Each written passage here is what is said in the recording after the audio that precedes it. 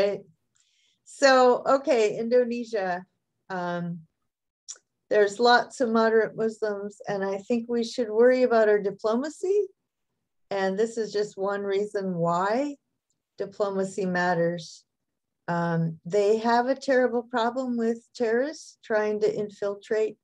As I said last time, the high school kids, they have these clubs getting back to the good old time religion. And then from there, they recruit the ones they think might be violent.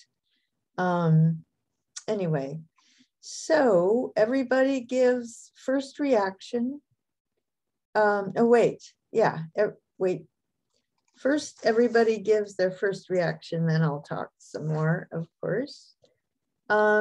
Anybody want to start? You're gonna get called on. Okay, Titus, it's you.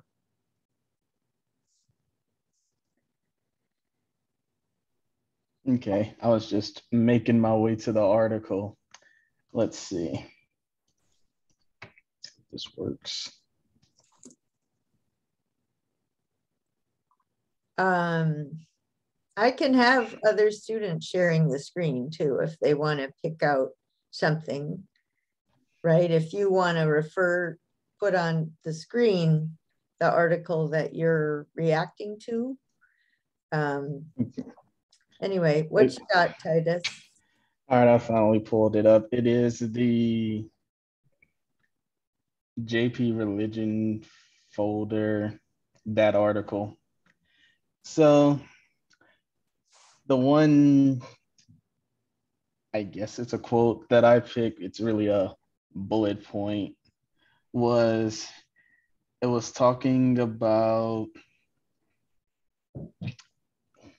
basically purpose in life through a connection to a community in a natural world. More specifically, needing experiential learning, not abstract, in which I do, yes, obviously experience is the best teacher, but the reason I don't always agree with that is because I feel like experience is the best teacher because the consequences are the most dire. So I feel like I feel like it should be more of a last resort than the most reliable resort, because typically once you, and I'm obviously talking about bad things here, once you get to the point where you have to experience something, it's most likely too late to learn it. Like there's probably consequences that you can't get out of and stuff like that. So as though I do agree that you need experiential learning, I feel like it's best to avoid it if possible. What do other people say about that? What would be the counter argument to that? How could anybody disagree with that?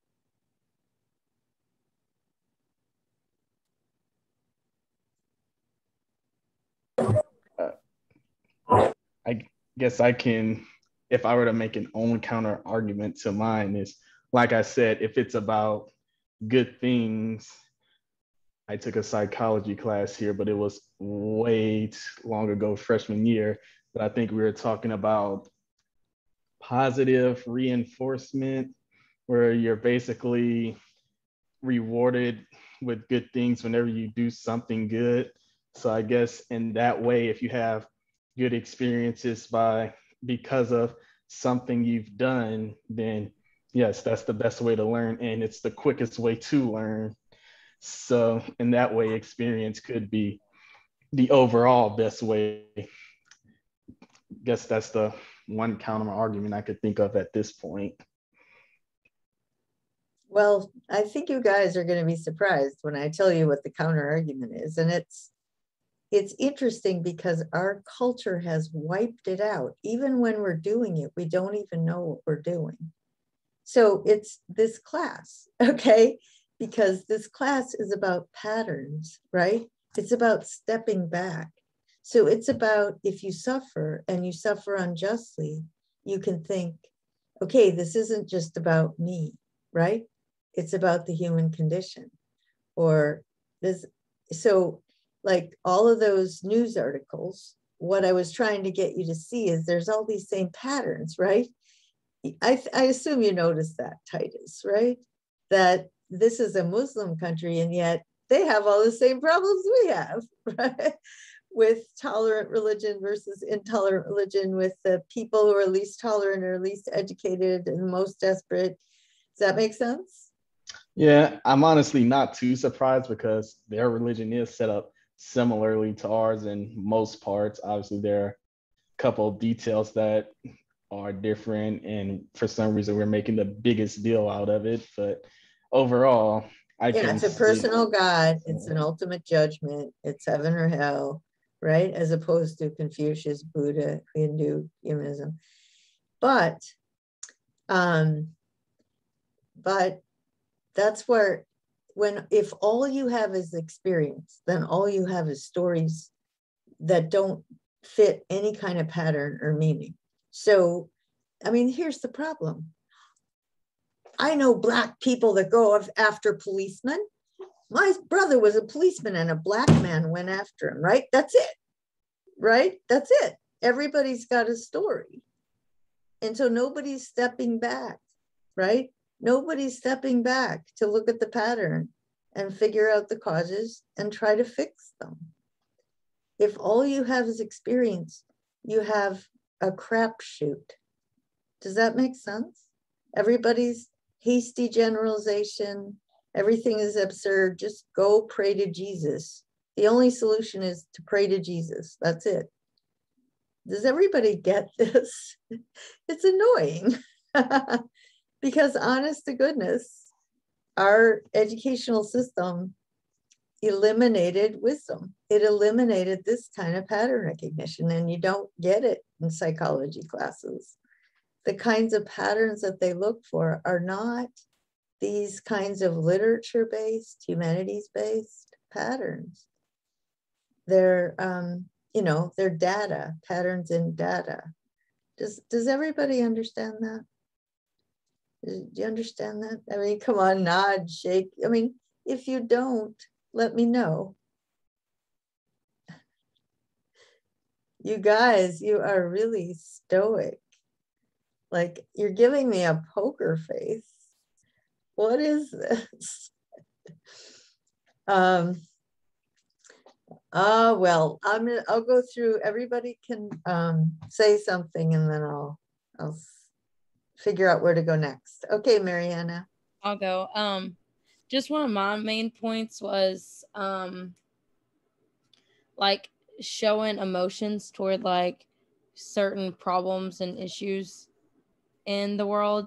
And that whenever I started reading about that, it was like it made me think of seeing the dog commercials like on TV, and if anyone knows what I'm saying, like the Humane Society ones, and it would do the sad song and like for 50 cents a day, just things like that. And it's like I feel like things don't bother people enough because like I don't know, if it doesn't bother you watching an innocent person die or poverty or things like that, I just feel like we don't show enough emotion, or our emotion doesn't strike anything in us enough. That was one of my main points. Go ahead, Akaya. I just want to comment on Mary Hannah's. I just feel like with that, maybe like when people see stuff like that, they just think, oh, it's not affecting me, so that's why I'm not concerned about it. You know what I'm saying? Like, what I do know those commercials that you're talking about, and like I'll see them and I'm like, yeah, that is so sad, but like you have people who are like, oh, they'll be fine, or it's not affecting me, so I'm not worried about it. So that's just how I feel about that. I definitely agree. Also, another point is, I think, especially from the television point of view, is that people have seen those commercials so many times that I believe they just become desensitized to it. Like, I guess if you're watching it, it's natural to think that, oh, somebody else is probably going to take care of it, and it kind of gives you an excuse of not being the one to take action yourself, to just rely on people you don't even know to take care of a problem. And I guess it also kind of explains the emotionlessness, why people don't feel anything, or not anything, but don't feel, I guess, that passion to do something, because you see one about dog commercials, then you see one about St. Jude, and then you see one about poor people in, let's see, I forgot what country it was, but you see all of Bangladesh, the, that's good. Myanmar. yeah, then you see all of those back to back to back. So I can see how people get desensitized very quickly, especially seeing them multiple times a day, every day. But I'm not saying that's an excuse to not do anything about it. But I'm just trying to get in the minds of others. And that's like one example to like as little as that, like animal abuse, to as big as, you know, the Black Lives Matter movement and things like that. Like it can go from one extreme to the other. I think it's kind of like I don't know if you guys are familiar with like the bystander effect, but kind of like a mental, like, not, I mean, the bystander effect obviously is in our head, but it's like another version of the bystander effect, but within society and within other things that are happening as well. Don't you think you should step back and think, okay, what is an emotionally mature person, right? What is flourishing? What should your emotions be? That you don't overreact or underreact, that you have things in perspective. And that'll change over time, right? But and again, that's what ancient classical wisdom cultures really do care about, that. They want to educate your emotions, whereas moderns want to control your behavior, right? And they tend, there's a history there where, well, we don't make judgments, right? We're just objective observers. And so, you know, you're going to be the objective observer, and you ask, well, Mary Hannah, what was your opinion about when your husband beat you? Right? I was just like, I'm not, I'm totally detached. That's just a lie, right? I mean, it's one thing to just tell her you shouldn't let that happen and blah, blah, right? Because she has her own reasons. But on the other hand, to pretend that you're just this completely detached, I mean, why would you want to be a detached observer, right? So, I mean, the question is, what is the appropriate thing to do if you find out some woman's getting beaten and she seems to comply, right? So I don't know. I just think it's really that you should make it problematic and be self-consciously aware and just ask yourself, what do I think is the most mature way to be? Because, there's 171 quotes where in the Quran where God is merciful, right? And 17 quotes where God is vengeful or something like that. And you could do the same with the Old Testament. Well, I don't know. What do you come away with? Well, most of the time you should be merciful, and sometimes you should get PO'd. Well, that's okay. Thanks, Bible. Thanks, Quran. Now I got to figure out when, what, who, why. The devil's in the details. But you do get to see that it's a pattern, right? I'm just a person in a type of situation. This is nothing personal. And there's a pattern. And the way I handle this one, I can learn from for the future, right? And if I make a mistake, I can learn because I can think about it in a way where I can see an analogy and I'll recognize a similar situation. And I can say, last time I overreacted, so I have to be careful. Does everybody understand what I'm getting at? Is that you try to find patterns Try not to have absolute rules. And it's a process. There's no silver bullets. So Mary Hannah, is that at all related to what you were saying? Yes, ma'am. Is it? I mean, it kind of went away a little bit, but yes, it is. Who else wants to go next? Everybody's gonna go. Well, okay, Michael.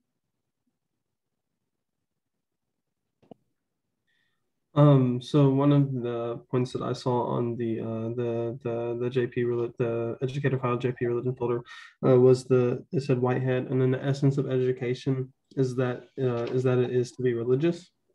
And I mean I feel like I feel like that is not the essence of education. I feel like that's quite actually the opposite, perhaps. Okay. So that was one of the things I wanted to bring up, I guess. Okay, the rest of you, you must react. Somebody's got to react.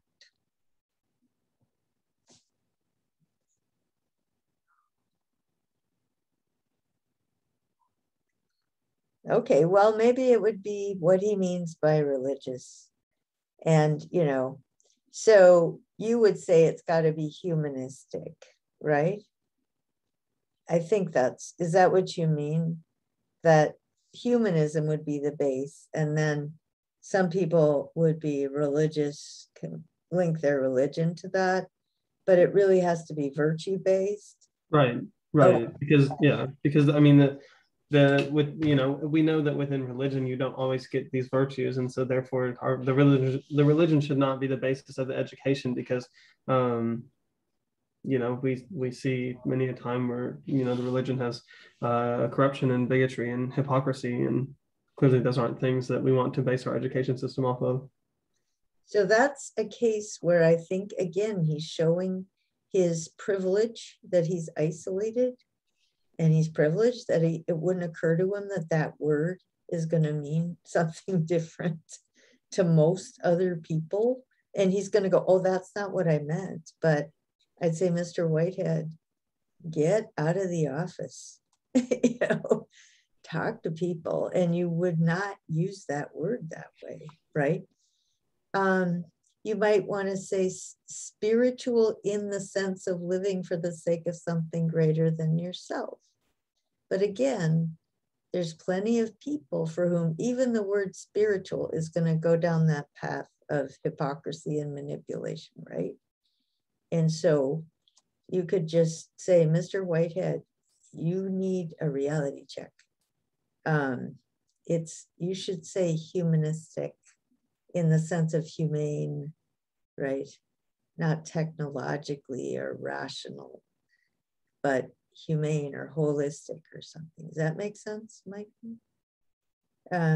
Does everybody else understand that, this class has been about that stuff, and about these words and how they can get so manipulated so easily, because we do need to develop those virtues, right? Because if we don't make the effort, then we will decline, right? There's no way you're going to automatically react to situations involving pleasure and fear without having thought about it, or without your parents having raised you to behave a certain way. Does that make sense? Anybody else want to comment about that Whitehead comment about religious?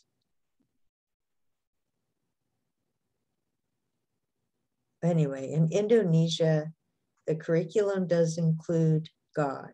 It's just that it has to include Confucian, Hindu, Buddhist, Protestant, Catholic, right?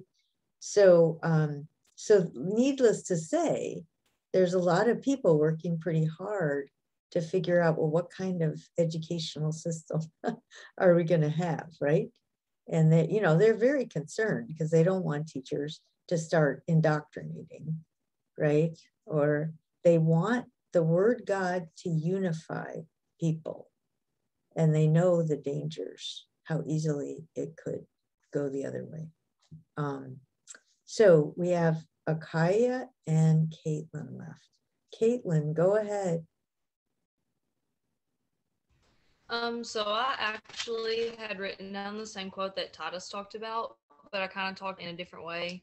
The quote was, finding meaning and purpose in life through a connection to community and the natural world need experiential learning, not abstract.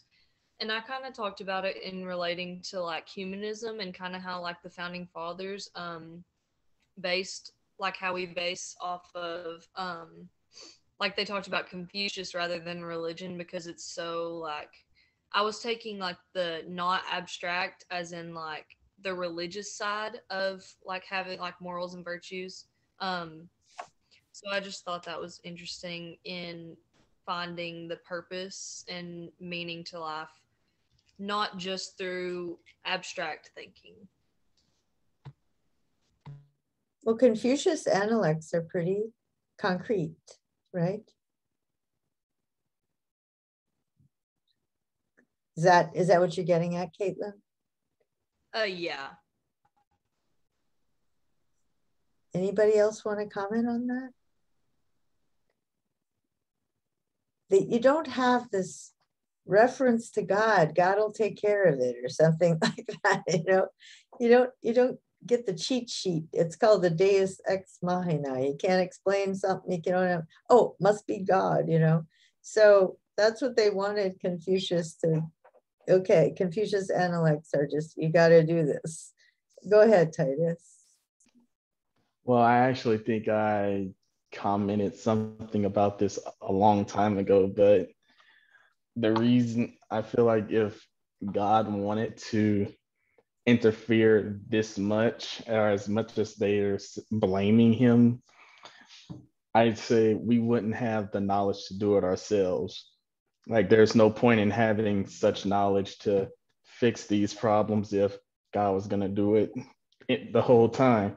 It would pretty much be useless. So I feel like the reason he gave us knowledge and the ability to adapt and think is so we can get to the point to where we're solving our own problems and improving from there, not so he can just step in and fix everything. Not only that, that would make you morally accountable, right? Right, that too. Yeah, I think the pattern recognition, right? You can't say, well, I didn't know greed was bad, right? Or I didn't know, blah, blah. Well, you got a lot of stories and you're capable of making patterns, right? You're capable of understanding why that story is that way and applying it to your life. So I don't know. If I were anybody, I'd be pretty scared, given that we can know. That would make us pretty accountable, right? I don't know. Akaya, what have you got? So I commented on, where is it at? It talked about, there was something that said like there were banners or whatever announcing seminars to create Muslim intolerance. And I just thought that was kind of crazy that people were going out of their way to like discriminate towards Muslims. And then I talked about how people of other faiths are being marginalized and like they're being forced to return to like traditional values. And I just it just made me realize that like if people are so solely based on traditions, if their life is surrounded by tradition, then there's no like new ideas and people are being sheltered, and it's like they're being coerced into like these traditional beliefs. And I just feel like maybe those people who do hold those traditional beliefs, maybe they don't want to like deal with the fact of new ideas, or maybe they just don't want to have anything more on their plate or whatever. And I just feel like staying with those traditional values can also create a divide, because you have people who are trying to change the world and bring about new things, but if the traditions are always the same, then there's no change. That's Martin Luther King said that, right?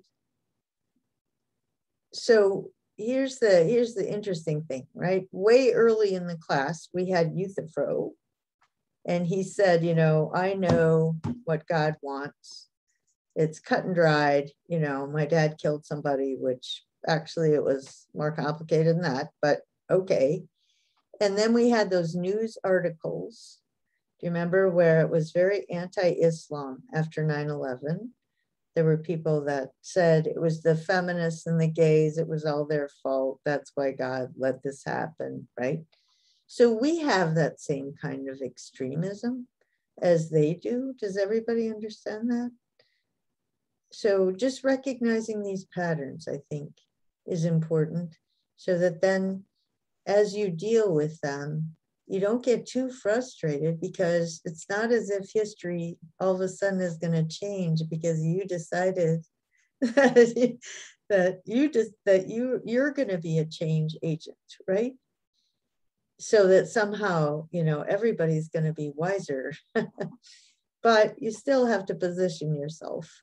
And then, you know, if you want to say, I want to be a change agent that doesn't overreact or underreact, right?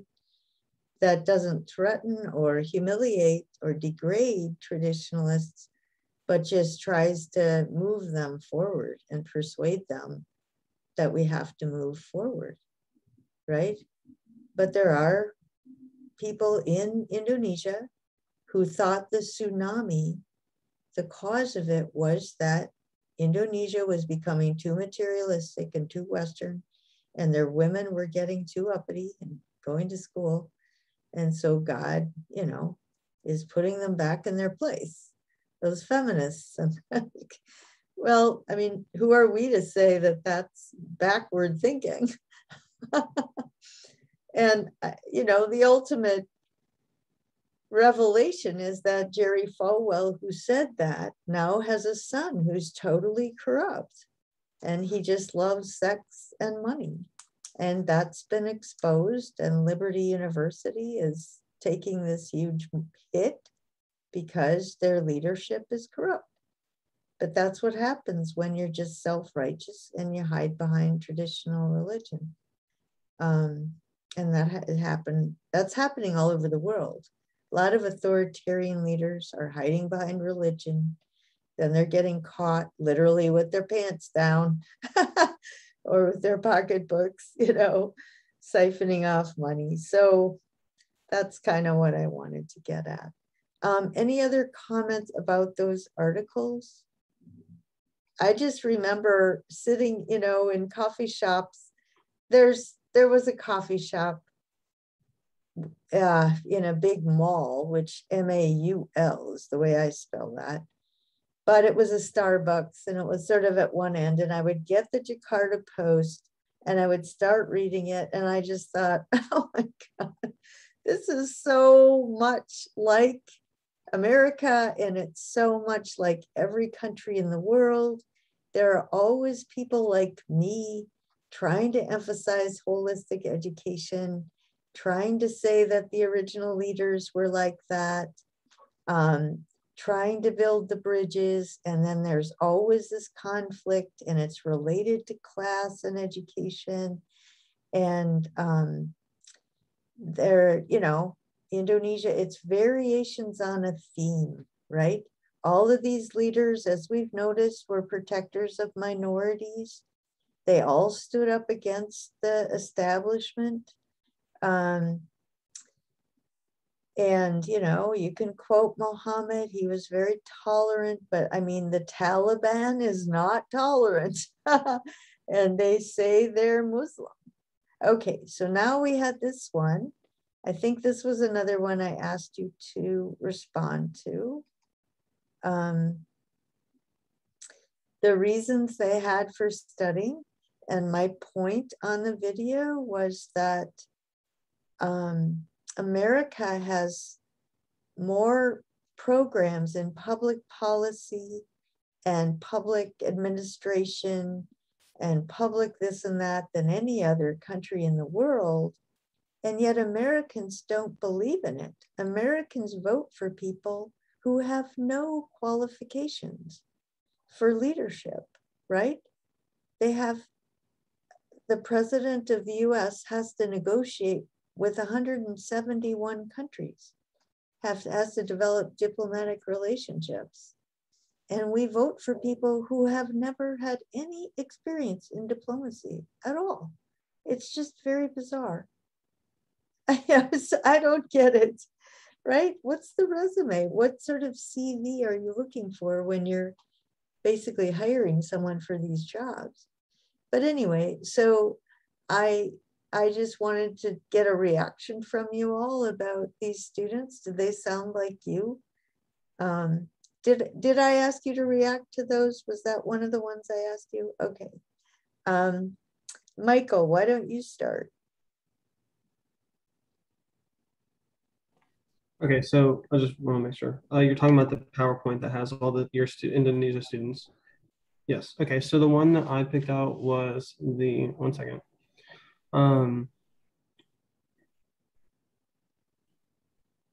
The one that wanted to focus on anti-corruption law.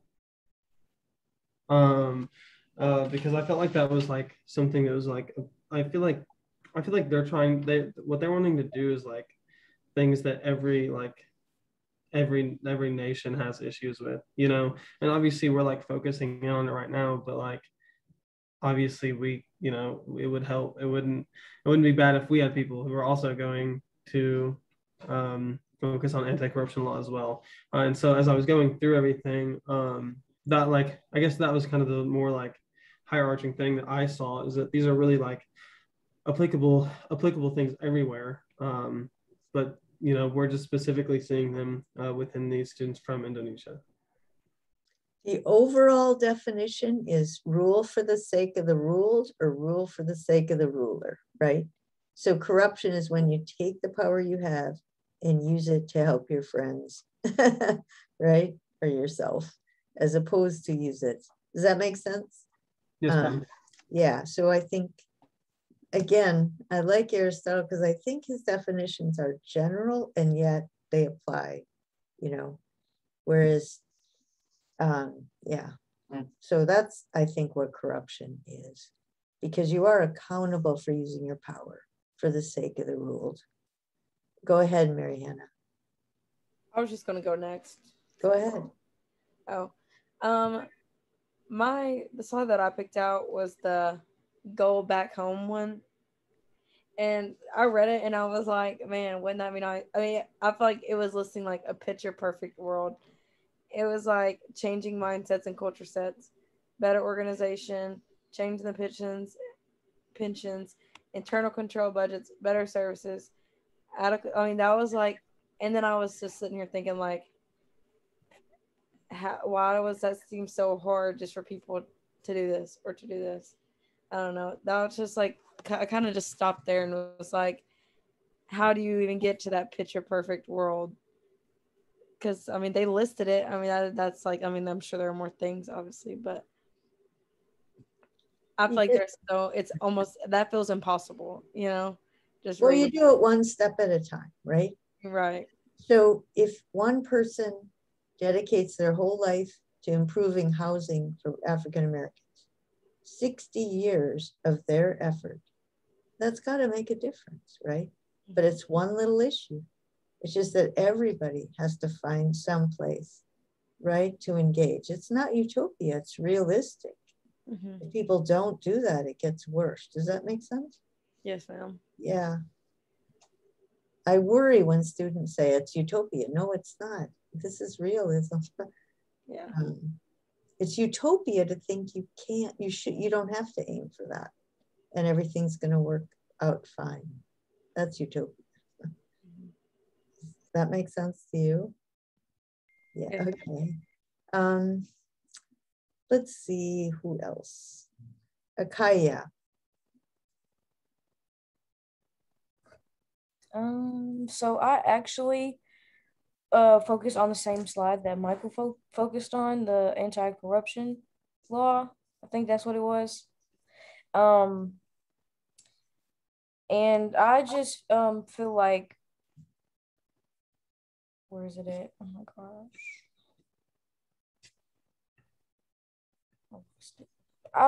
Can I be skipped, please? I don't know what happened to my computer. I lost my notes. Okay. Caitlin?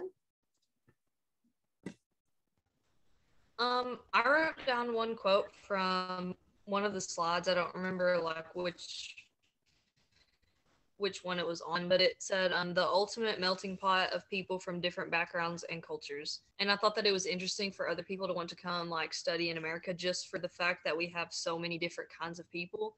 And I think that's something that maybe we take for granted, especially at Line. We're really lucky with like we get to see a lot of different kinds of people. And so I just thought that was interesting how that would be a reason why they would want to come study in America. Good. Yeah, it always has been. It's been a great thing. Titus. I just had a overall opinion that kind of answers the question you said at the beginning of why people are voting for these politicians that have no realistic idea of what they're doing or the qualifications. And this was mainly after reading the last, I believe, 4 to 5 slides when they talk about specific jobs and go into details about the qualifications of them. And it's really that people feel they don't have enough time or they just are too lazy to go through those specific qualifications and do the research on each politician and see what they've done to earn their reputation. And politicians know that. So all they do is look for what those type of people, since they are the vast majority, unfortunately, they look for what those type of people are interested in and advertise that and make them seem like, I believe it's something Jason referred to a long time ago. I think it was called the beer test, where you basically vote for the person you relate to the most.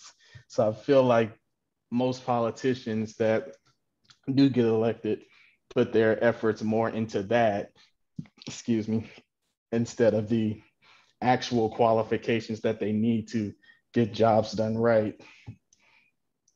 Yeah, and then the advertisers just really work on getting the person to appear to be somebody that you'd have it rather. I mean, these people are millionaires, you know, they're not, but they're supposed to somehow, you know, look like the old, I don't know, somebody who doesn't have to worry about paying bills is not me, right? And anyway, yeah, that's where advertising comes in, and very powerful. So what was I going to say? Just, oh yeah, okay. What I was going to say is that I really want to find a website or a book that does just describe who was on the cabinets since Reagan and what their qualifications were and what that cabinet, you know, what that division does, and then what they did with it. If we could just get that data, right? That's what you need. And it would show a real difference between each party on what really matters.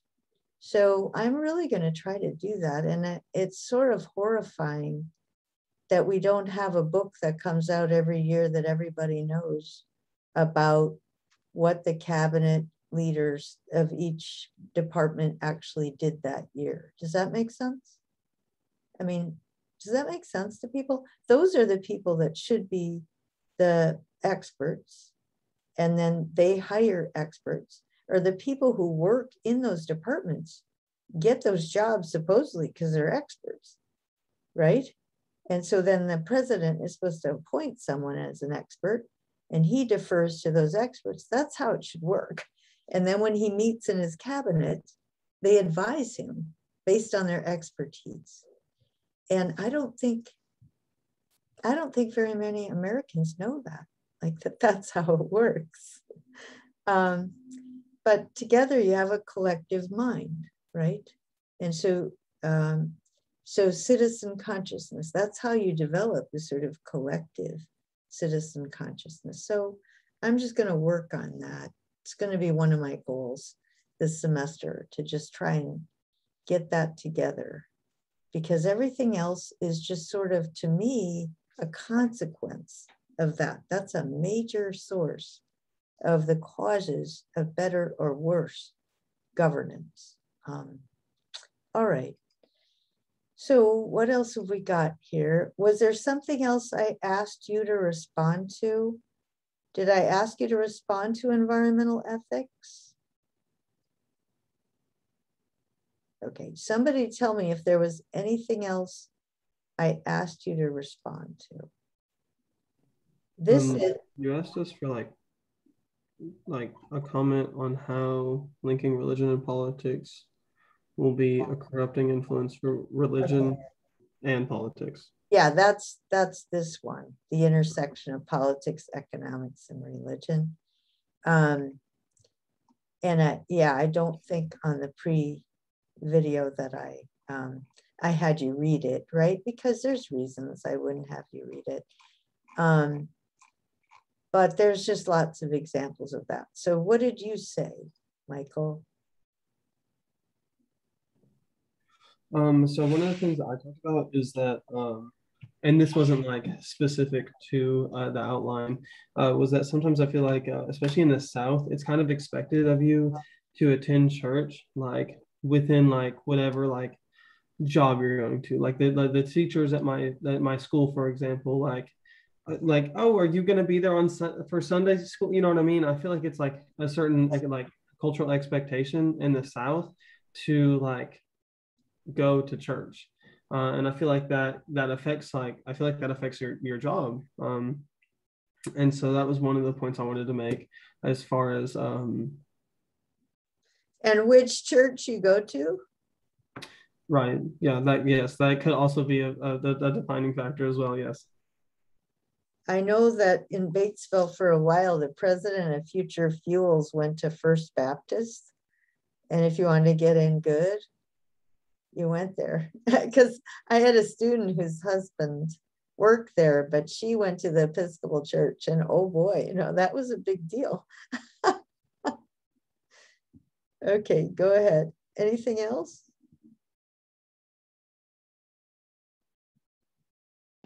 I just feel like in general, because the other part was about religion and like how it could be corrupting as far as like politics. And I feel like in politics a lot we see politicians more so trying to target like these different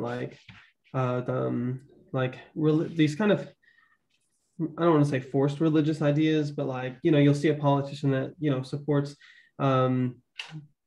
LGBTQ rights, and they're going to use that with some religious people to gain their vote, and so that was kind of my second, like the second point that I was going to bring up.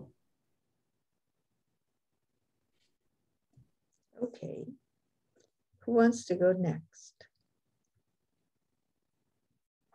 I'll go. And one example, going off of Michael, I think I forgot who it was, but it was one of the richest people in the country. Like they were getting a lot of backlash because it was rumored that they were donating towards anti-LGBTQ, a group of people. I want to say it was over a chicken company. I think it may have been Chick-fil-A.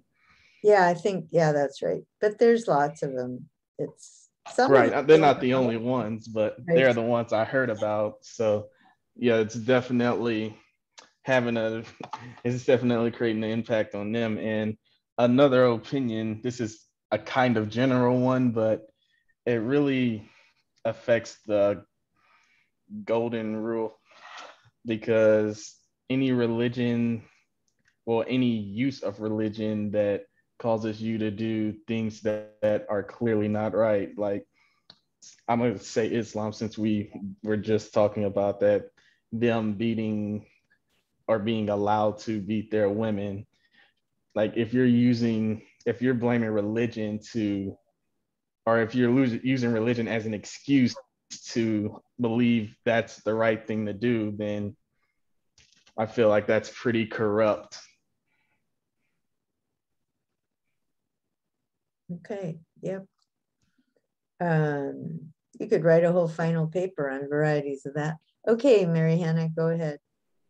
I can just kind of go off what Titus said for my point, but I was kind of more so talking about like the separating of religion and state, and I feel like that's one of the main reasons why we can't use like one set religion is because excuses mainly. I feel like that's one, but also I mean, I feel like on one hand, if people,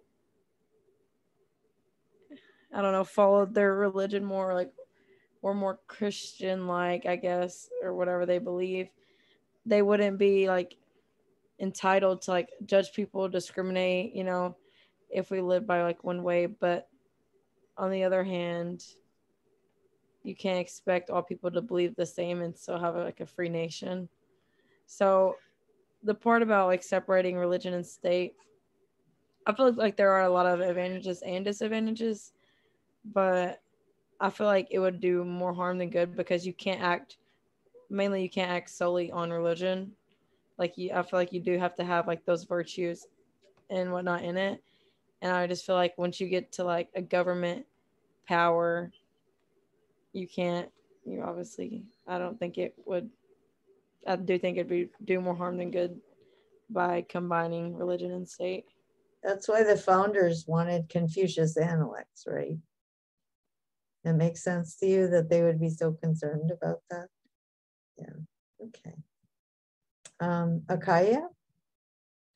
So I essentially talked about on the outline, it was like point 3 about the religion, conservative or progressive, and it talked about Bush's top advisors. I'm so sorry. Hold on. Okay, Caitlin? So I know I kind of, like you just mentioned, the founding fathers, and that's kind of also what I focused on because like it talked about, and I had this in my worldview too, basing, where's it at? It was talking about how you can't, like how they wanted to use Confucius because religion causes so much controversy because not everyone has the same religion, and like in the United States we have freedom of religion, so people have the right to choose their own religion, and they shouldn't be expected to follow like not everyone's a Christian, so they're not, everyone shouldn't be expected to follow basis of Christian like virtues and stuff. So like using Confucius just like kind of gets rid of the controversy of religion, even though like I didn't know the founding fathers weren't, as like they weren't Christians. So that is like something that was shocking to me, and I hope that more people learn that. So They were humanist first, right? And yeah, then various degrees of conservative religion, but none of them were really, they were deists, which means they wanted to synthesize Newtonian science with Christianity. That was really important to them.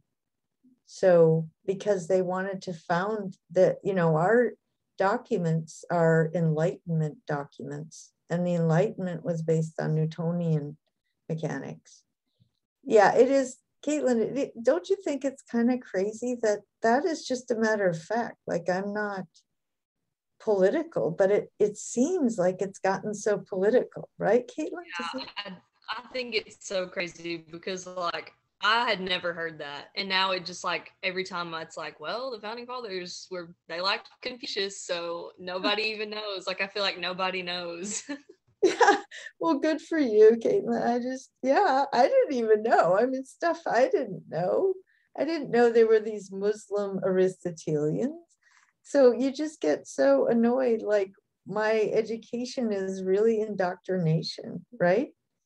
And now legally, you're not allowed to do anything. I mean, that's really a mess. All these state laws not allowing you to basically uncover some of this junk and look a little deeper. So it might, each of you might have to just take it into your own hands to do it. And if nobody's giving you hemlock, you should be grateful. Or nobody's nailing you to a tree or something. Just hang in there. Okay, Akaya, we're ready. I'm so sorry about that. All So right. I talked about, like I said, the religion, conservative or progressive, and it talked about it was like it talked about George Bush's, well, President Bush, his advisors, and how they were ridiculing evangelicals as nuts and goofy to like get their votes. And it just made me think of like going back to like greed and doing anything by any means necessary in order to be on top of everybody or ahead of everybody, looking down on people. And it also made me think of this show that I watched. I don't know if you guys know it. It's called Manifest, and essentially like the government is behind doing experiments on people, and it's like they don't care about the emotions of others. And I also feel like it goes into like the qualifications of people, because you have people who are hired to do certain things, and they're like corrupt, and they're like sneaky, and they're like behind the scenes and stuff like that. So that's just what I Yeah, but you really do have to find out who's qualified and who's not. There are thousands, 10,000s of people who could make more money, but they really want to have a nice middle class democracy. And then there's other people who are opportunists who really couldn't make money or power, but as long as they're loyalists to a party, they can be promoted and have a lot more power and money than they would otherwise have. Right? I mean, it only makes sense, and it's always been true. So you do have to try to find out the backgrounds. But honestly, if I find a website or I find a book, I think I'll just let my students from the past know, because those are just facts. They are, right? This is not an opinion about, anyway. So I think it would clear the air a lot too on a lot of stuff. So we'll see. I gotta do that. All right, so now you all ready for some pretty pictures and some funny stories? I have funny stories too, really funny stories. Okay, so let me start with nurturing democracy in Indonesia. And again, I'm embarrassed. I was totally ignorant, didn't know anything about the fourth largest country with all these moderate Muslims. But anyway, so what happened to me, I was very lucky. Most of the people on Fulbrights live in a certain area of Bandung, where it's all Europeans, expatriates, English speaking. They have this European food grocery store, and they have this bookstore with English, and they sort of live near each other, right? They're kind of isolated. But my guy, Tajul, I was teaching his class for him, and he was going to translate. He got a house, he rented a house in a neighborhood, so that whenever I walked around, everybody knew, this is totally bizarre to have somebody from somewhere else in their neighborhood. And then this is his niece, and her husband worked on an Exxon oil rig, so he was gone. And so he asked his niece to come and live in this house with me. And so she cooked for me. She cleaned for me. She did my laundry. I finally told her to stop ironing my underwear. And then every night she gave me a foot massage. Oh my God. I mean, those things cost money, right? Oh my God. Now every night I go to bed and I think, oh boy, I need a foot massage. I didn't know I needed one until I started getting them. But anyway, it was very interesting because she was the age of my youngest daughter, who I had to leave back in 9th grade when I got my job at Lion. I had to leave her back in Minnesota, and I was part of me, just grieves about that. On the other hand, her mother died when she was little. So I was like her substitute mother, and she was my substitute daughter, and we got along so well. But so her mother died, and her grandmother raised her. And so there she is. Her grandmother and relatives live in this tiny little village. There isn't really a road to the village. It's like there's concrete blocks in two lines, for your tires to go on so you didn't get stuck in the mud. It's not really a road. And her grandmother was just sitting in the living room there, and there's no hospital with all these smells and bells and all these fancy machines and all this stuff. There's no nursing home, but she's just going to sit there and get taken care of by somebody who loves her, and she's going to die, right? And I'm just thinking in terms of quality of life, right? You're dying with people you love. We need to rethink the idea that technology makes everything better. These are my neighbors. So that's what it was like. There would be little rice paddies right in the middle of the yards. People did throw garbage, however, in the streams. But to me, you're not self-righteous about this. Their overall carbon footprint was 1/100th of mine, right? So I'm not going to sit there and say, gee, they throw garbage, because that's nothing by comparison. This is the slide I sent home saying, hey, everybody, I'm fine. But the other thing is so I asked Tajul, well, what am I supposed to wear? How covered up, and he just said, well, we'll go shopping when you get here. And so I was thinking, oh my God, I'm going to have all these black burqa and all this stuff. But no, it turns out that their headscarf is often their fashion statement, right? And they have beautiful headscarves. But I bought these really cheap headscarves that were made of like polyester, because they didn't fall off. I couldn't get the dang things to stay on. But this journalism person was talking to me. She said, have you seen those really cheap headscarves? They're like t-shirts. I said, yeah, I just bought 5 of them. She thought they were pretty low life, but I have my t-shirt headscarf. So, okay, it's rainforest country. And so we're driving, and there's the volcano, and it's kind of letting out smoke. I was thinking, what is this? And in Yogyakarta, one time, a volcano just exploded with no warning at all. Like the one out in Oregon was huffing and puffing for a long time before it actually exploded. But they have terrible problems with earthquakes and tsunamis and cyclones, and floods. But anyway, there it is. It's beautiful in its own, it's gorgeous. There's Tajul, and there's the school, the name of the school. It was an Islamic State university, and it's named after a famous teacher. And then we actually had school, this is my class, on my birthday. And so I went and bought a cake. And they really were amazed at how informal I was, because in a developing country, if you have a Ph.D., you're treated in a very formal way. It's like, there's a high level of respect. But they kind of liked me because I was just, Americans in general have been like that. The show Beverly Hillbillies?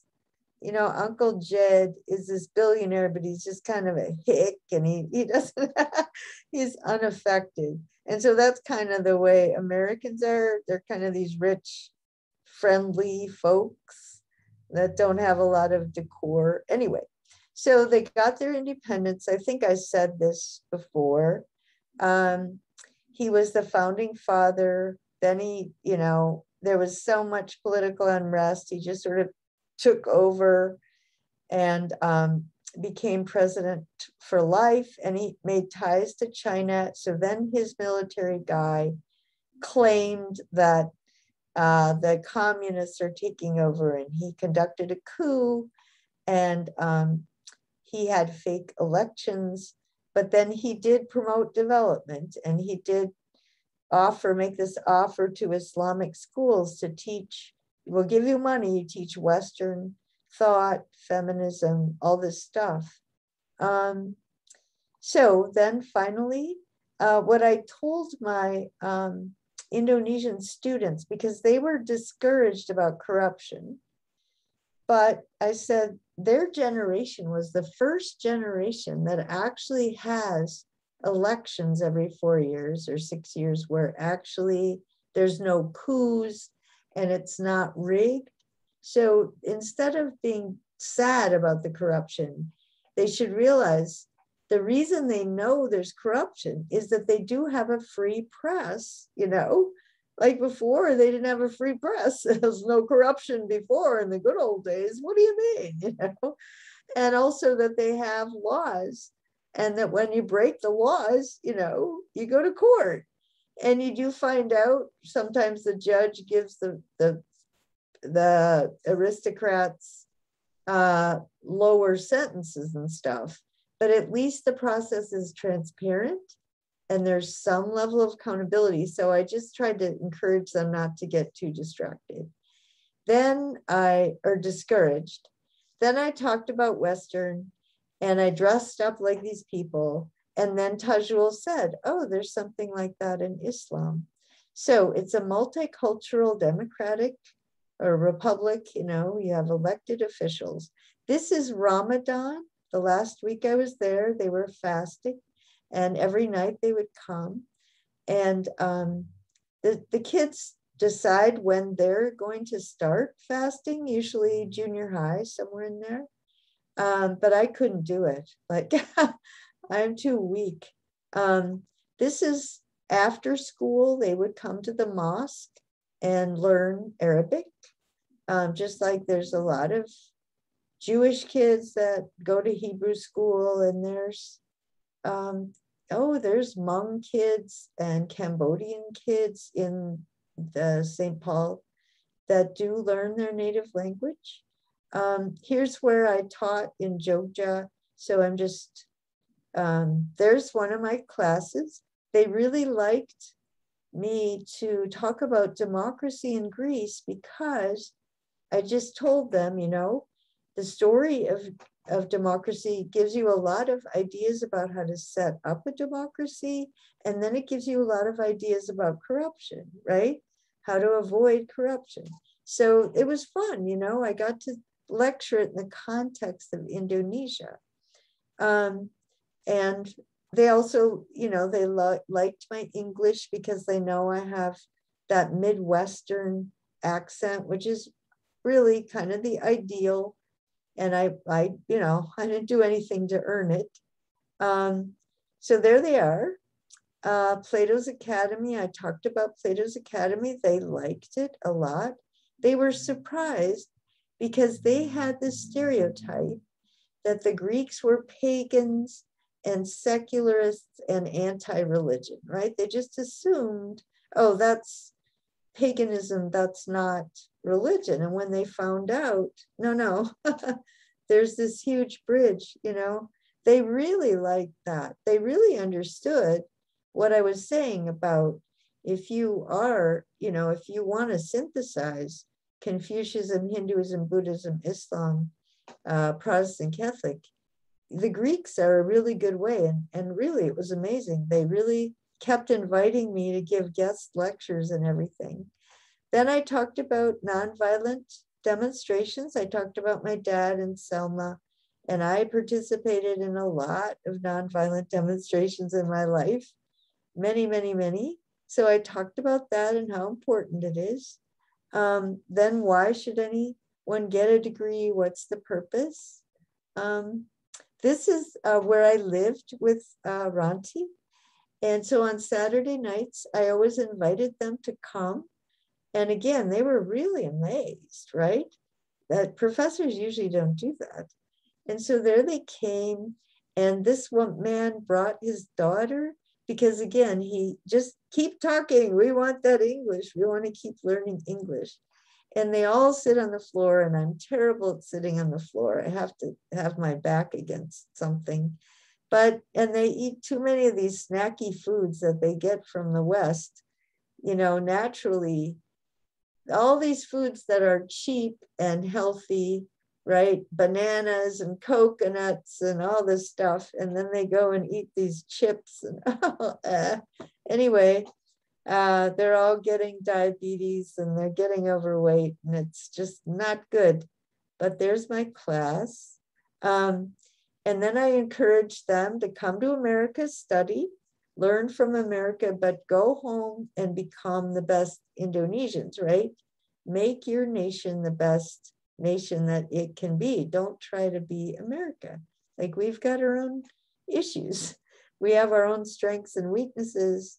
And so just adapt, right? Adapt what you learn in America, take the pattern, go home, apply it in your situation. Then I just, again, mentioned Aristotle's virtues. This was practical wisdom. There are all these women who are majoring in management. This is just going to be a huge shift. So when I teach in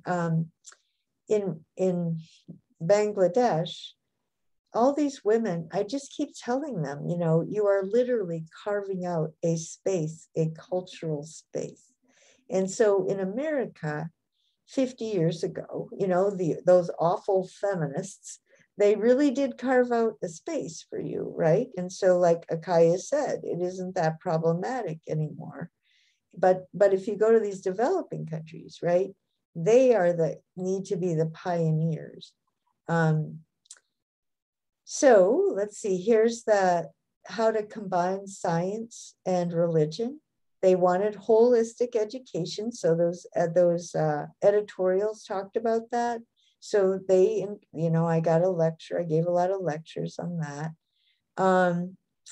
Indonesia's important contribution to this paradigm, because it is multi-religious. So I encouraged them. I really didn't come there just to lecture them about how you can be more about us, more like us. I really see it as teamwork. So then they are working a lot on their curriculum, obviously. All right, let's see. Here are all the institutions that need to develop in order to maintain democracy, and that's true in the US. Families, extended families, social life, political life, informal and formal education, just like in Greece, just like the US, scientific philosophy, literature. So I talked about rhetoric and how politicians abuse words, and they're all nodding, right? I mean, they all get it. Then this one was where I went to a small high school, an Islamic high school. The kids are poor, but they come there and then they have a farm, and they make and sell honey and milk and chickens and eggs. And then that's how they make enough money to keep the school going. And they did all these traditional dances and rituals for me. I was the honored guest, and I had my entourage, I had my translator, and it was really, it was amazing. Like, I mean, at one point, I really had little kids and did not know where we were going to live a month from then with a little kid. And until I was 50, I didn't know where the next meal was coming from. So for me to sit there and be like the great diplomat from the US, it was a shock. Then I went there and I stayed near, these girls were in charge of taking care of me. And this one is named Olive, and she was the number one in charge. She used to go with me to the 7-Eleven, and I could buy my little American cheese and stuff because the spicy foods got to me. I couldn't eat a lot of that stuff. The other thing was in Cirebon, the guy, I told him I was a vegetarian. He didn't know what to feed me. And so there was one vegetarian entree that he knew of. I can't remember the name of it anymore, but every single meal, the whole time I was there, I got the same thing. But that's okay. Anyway, she would take me to 7-Eleven. And oh yeah, I invited these kids into my bedroom and they sat on my bed. And there was a boy too. His name was Derry, okay? So there were 3 girls and a boy used to come. And at first, when they came, they were just like, oh my God, I'm in the professor's bedroom and I'm sitting on her bed. This is really bizarre. But after that, you know, I just asked them, well, what do you guys want to do? And how is it that you came to want this and all this stuff? And so then they started coming every day. It was like, cool. But it turns out that Olive married Derry and they actually met on my bed. But you can't say that, right? On my bed. Okay. But yeah, and he qualified to get a full scholarship to get a PhD in Australia. And so right now they're in Australia.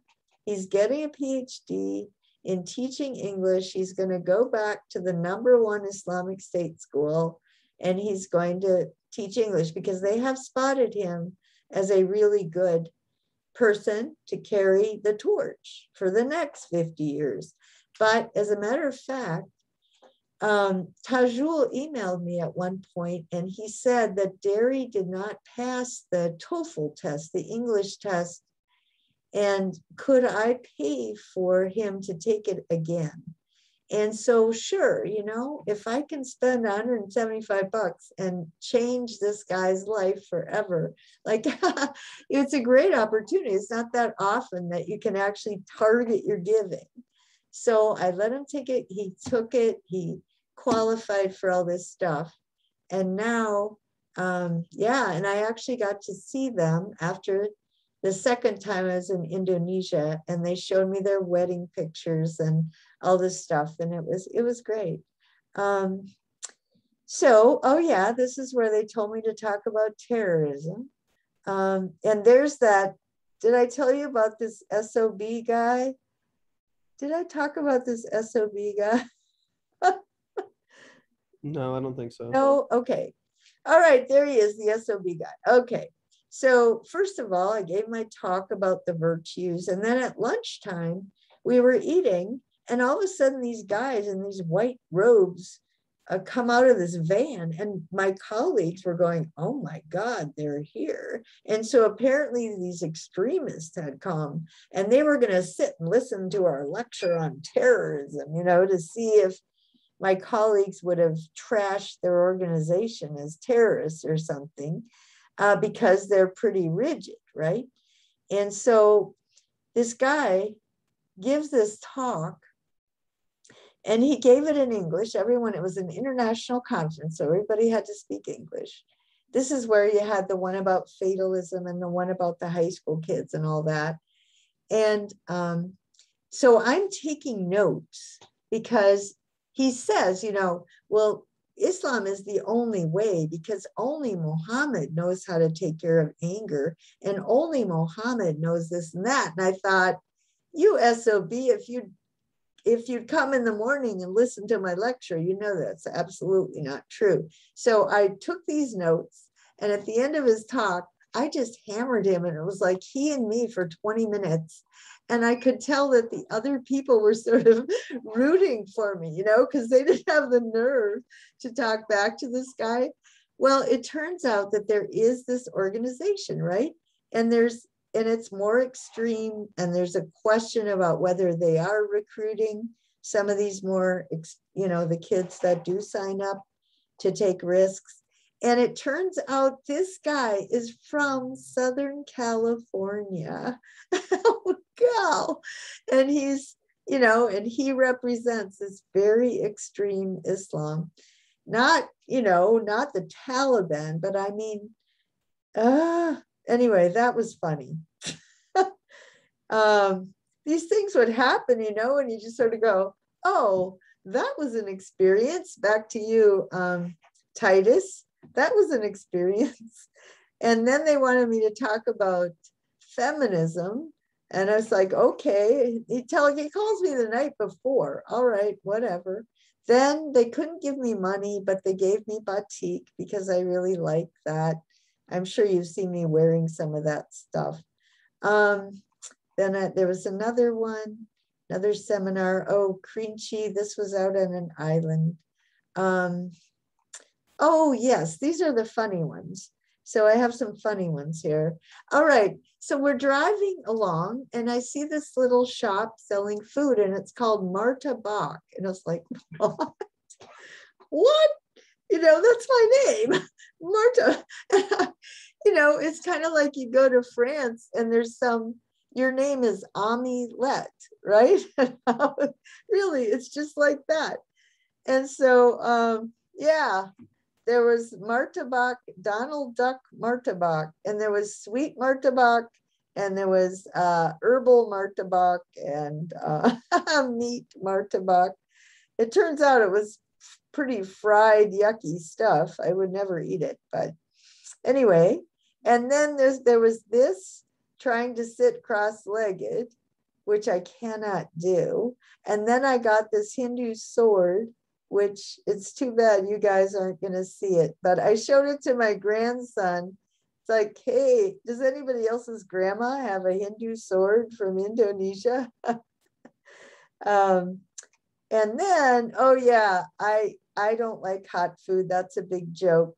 So Ranti used to, the way she likes her food is that she starts crying and her nose starts watering. That's how she likes it, that hot, right? For me, it was like, no spice, no spice. And she would give me this food that she thought was disgustingly bland, but she put up with it, And so they eat with their hands, okay? And so you put the rice and then you put the rice on your plate and then you grab a little bit of fish and a little bit of vegetable and then the rice and then you eat it. And, it's a much more natural way to eat, truly. There's a mind-body connection there. Northerners don't eat that way because of the weather and all sorts of stuff, but it's not natural. It's very mechanical to eat with silverware if you really think about it. Anyway, so, and then this was the going fishing, it's not like Minnesota. And this is the thing about bamboo. Bamboo is kind of like their duct tape. Like you can use it for anything. Like you can make a 3-story house out of bamboo. You can make a bridge out of bamboo. You can make the railing. You can fix the railing because I was walking across this and the railing broke. And you can cut up bamboo and put it in soup. One of my favorite soups was bamboo soup. Then I lived in this neighborhood and the moms got together on Saturday morning, just like they do everywhere. And all they want is a middle-class life. They just want a couple kids and they want food, clothing, and shelter. And I'm afraid we're going to have some serious wars for resources, but it's all just based on, I just want my 2 kids, This is the Dutch, they tried to make a treaty, they broke a treaty, they made a treaty, they broke a treaty. Finally, the people got their independence, but a lot of Dutch people come and try to help Indonesia with their development. Then in the wedding, I went to a wedding and we waited and waited. And then Tajul said, oh, it's time to eat. And I said, well, you eat before the wedding? And he said, well, we already had the wedding. It was in this tent because only men can be at the wedding. So it was a little village wedding and everybody walked through the village and then you go sit there. And there was this musical group that was just like the Jackson 5. You could tell they were imitating Michael Jackson and all this stuff. Anyway, so then we get in the line to eat. And I don't eat meat, and I don't eat white rice. And so I found these green beans and I just piled my plate with green beans, and I put them in my mouth. It turns out they were hot peppers. Okay. And so Ronti, good old Ronti, like she gives me water, she gives me a banana, she gives me, you know, stuff to try and clear out my sinuses, I guess. This is these puppets who are like the guy in a play who says what nobody else will say, right? And so they have that tradition. And there's the batik, and there's the Hindu and Buddhist. Yeah, it's a multicultural, multi-faith society. And so the question is, can they sustain it, right? Can they avoid getting destabilized, right? Every country could get destabilized by military, by the rich, by the majority that are distracted and apathetic, and the middle class shrinks and people look for a strong man, right? Every society in the world can decline this way. And then let's just hope they can do it, but let's hope we can do it too, because every country is under threat. So I guess you'll just have to look at these other pictures yourself, but they are beautiful. I don't know, did any of you look at the ones about, did you, Mariana? They're beautiful, aren't they? Anyway. Yes, they are. So, Did you get Caitlin's comment she put in the chat? No. Y'all have the same birthday. Yeah, it was just that we had the same birthday. Oh, very good. You know, we are. Interrupt you. That's okay. We're Rams. Did you know that, Caitlin? Kate, that's Yeah. Ram. Yes. Okay. So anyway, I gotta let you go, but it was great, and all I want to tell you guys, I never, ever, ever thought that doors would open to me that have opened. So, I mean, I had a little kid in the ghetto of Philadelphia, okay? Like trying to avoid the dog poop. And I mean, you know, it wasn't a picnic. It wasn't as bad as, I mean, a lot of my students have really started out lower, but I'm not somebody you might think I would have been, right? I didn't really grow up with silver spoon or that. And I didn't pull myself up as much as a lot of my students, but I just do want you to know there's a lot of doors that could open if you just go through the one that opens first, right? And then there's a different set, and then you sort of pick one, and then there's a different set. So just hang in there, all right? Okay, bye-bye. Oh, okay, it's okay. I'll do it.